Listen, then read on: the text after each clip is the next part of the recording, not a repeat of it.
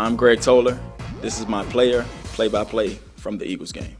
So it was 1st and 10 going into the half, and I knew they would want a big play to get the momentum going into halftime. Snap. Back to throw is Foles. I knew it could be a possibility that they'd be throwing one up. Jeremy Mackley is there, but it is intercepted by Toler. I just happened to get a good jump on the ball before Mackley could adjust to it and got it from over his shoulder.